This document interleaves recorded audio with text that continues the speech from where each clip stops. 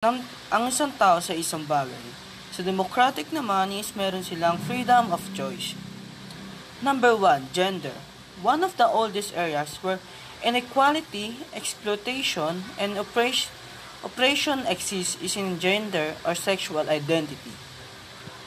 Gender bias refers to a prejudicial lack or attitude towards males or females. So alam naman natin ang gender bias.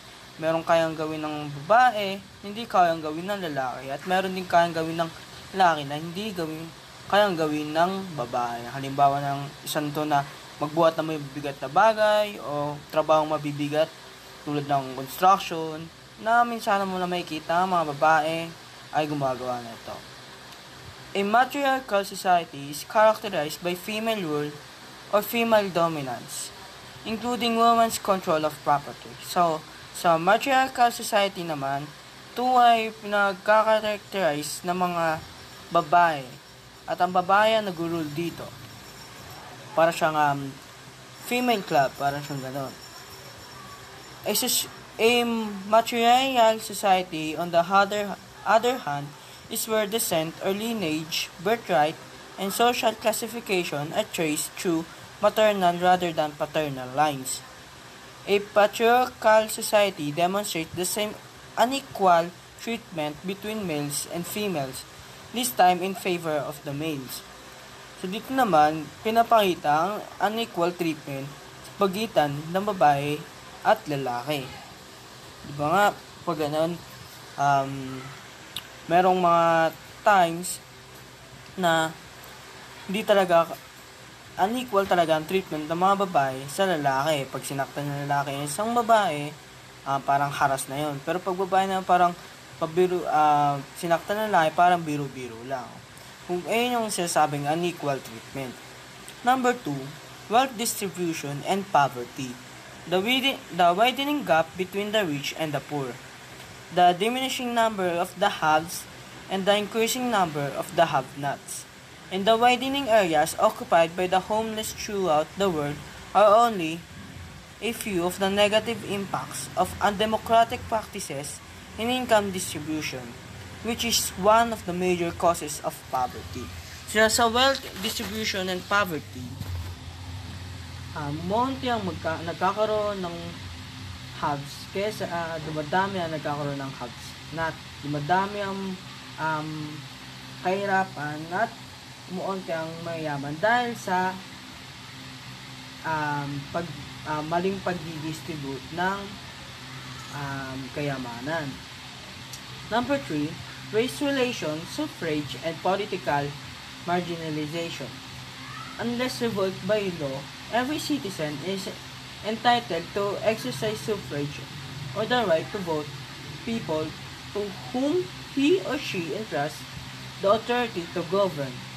However, there are societies and government that discriminate against individuals and groups by virtue of ethnicity, race, religion, and socio-economic background. So dito sa race relations, suffrage, and political marginalization, so lahat ng Pilipino, lahat ng tao may karapatang bumoto. However, mayroong mga societies or government na dinidiscriminate ang mga tao or individual sa pagboboto dahil sa kanilang ethnicity, race, religion, or socio-economic background. Number 4, cultural domination, representation, and the politics of recognition. In a society nestling multicultural, multireligious, and multiracial population, domination by major cultural or ethno-linguistic groups over cultural communities, or formerly called minority groups, is not surprising. The major cultural groups enjoys more government support and priority while the opposite is experienced by those belongs to cultural community. Example naman na ito sa probinsya. Sa mga magsasaka, malaking grupo, sila yung unang nabibigyan ng government support and priority kaysa sa maliliit na cultural minor group.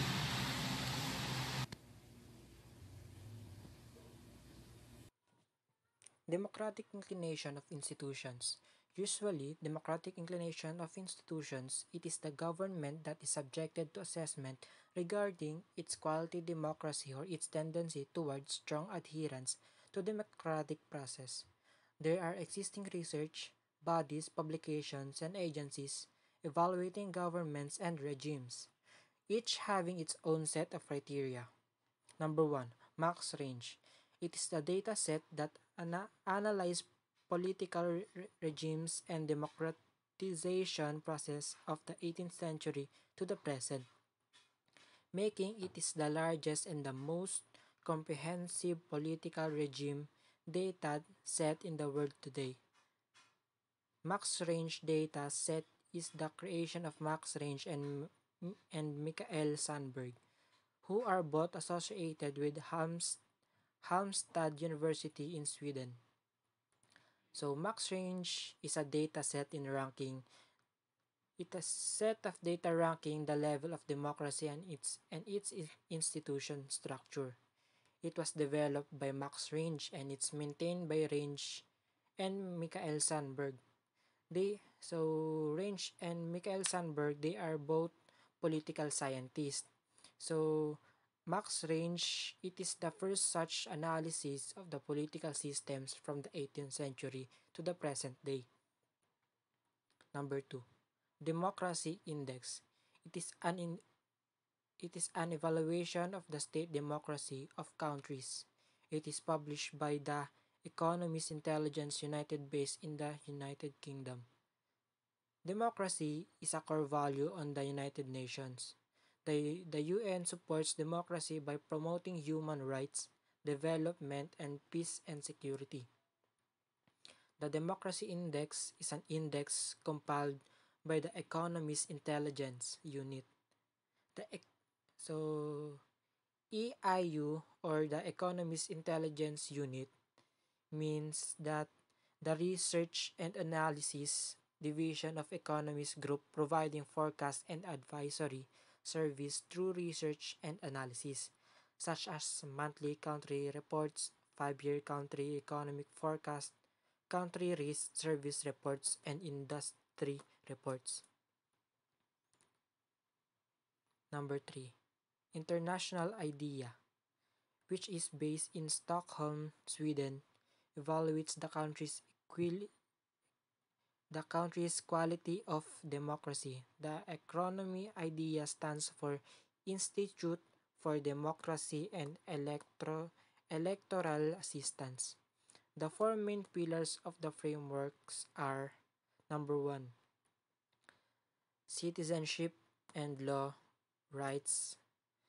Number 2, representative and accountable government. Number 3, civil, social, and popular participation. Number 4 is democracy beyond the state. So, the International Institute for Democracy and Electoral Assistance, it is an intergovernmental organization that works to support and strengthen democratic institutions and processes around the world to develop sustainable, effective, and legitimate democracies. Number 4, freedom in the world is an usually survey published since 1973 by Freedom House, an NGO based in the US. It ranks countries by political rights and civil liberties, mostly derived from the Universal Declaration of Human Rights. The ratings are then combined to get an average called Freedom Rating, which notes the status of the country as free. So the Freedom in the World report is considered of numerical rating and supporting descriptive text for 195 countries and 15 territories. Since 1973, Freedom House has assessed the condition of political rights and civil liberties around the world. It is used as on a regular basis of policymakers, journalists, academics, and activists, and many others.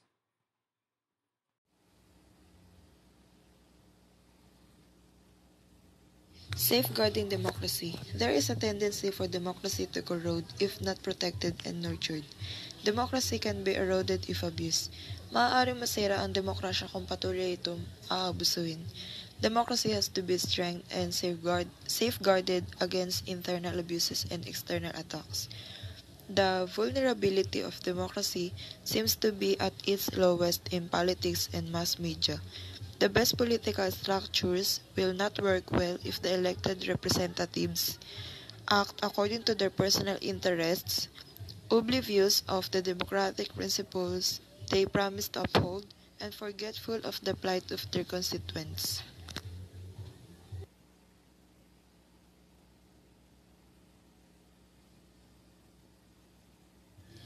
Take the case of the Marcos regime in the Philippines 1965 to 1986. When President Ferdinand Marcos declared martial law in 1972 during his second term, the democratic principles he sought to uphold were disregarded, if not trampled upon. Human rights were violated. Congress was abolished. Political rivals and protesters were imprisoned, and crony capitalism was developed. Ang mga prinsipyong demokratiko ay hindi pinansin ng paninindigan ni Ferdinand Marcos. Nilabag ang karapatang pantao, tinapos ang kongreso, at ang mga nagpoprotesta ay nabilanggo. At nabuo ang crony capitalism. Crony capitalism involves business people and government establishing close, self-serving friendships and bonds that influence the economy and society to the extent that their bonds corrupt the economic and political ideals for public service. McCormick, 1981.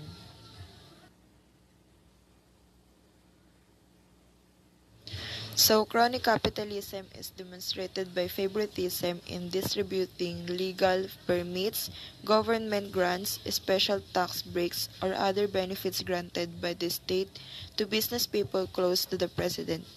Its impact on Philippine society included the deprivation of some sectors from enjoying the support of the government, which led to their poor, marginalized state. So, yung example ng crony capitalism is food stamps, Medicare, Obamacare, tax policy, affordable housing. One non-profit international organization that created the program to look after democracy is the Social Science Research Council based in New York. Social Research Council is a US-based independent international non-profit organization dedicated to advancing research in the social science and related disciplines. Mass media serve as potent tools both for upholding and destroying democratic institutions. Irresponsible, corrupt, and dishonest media practitioners can create a misinformed populace. When people are misinformed, they are unable to make an informed opinion and judgment regarding issues. Thus, the media must guard their ranks against unscrupulous co-workers who serve not to uphold democratic ideals. So, mass media, ito yung mga napapanood natin or yung naririnig. Ito yung mga balita na napapanood or naririnig. So, sabi nila, minsan daw yung balita is tama, minsan daw mali. So, parang nagsusugar coating. So, katulad na lamang nung ABS-CBN, sabi daw nila, yung mga balita daw doon, yung mga sinasabi daw ni President Duterte, hindi daw na ibabalita ng buo doon. Parang kulang-kulang, parang itinatago daw. Ganon. Tapos yung sa GMA naman, sa GMA naman, nailalathala ng buo. Infotainment, which refers to combined information and entertainment, is perceived to overshadow the serious delivery of information about issues concerning public interest. Infotainment, also called soft news, is a type of media, usually television, that provides a combination of information and entertainment. The term is usually used disapprovingly against more serious hard news. I'm going to discuss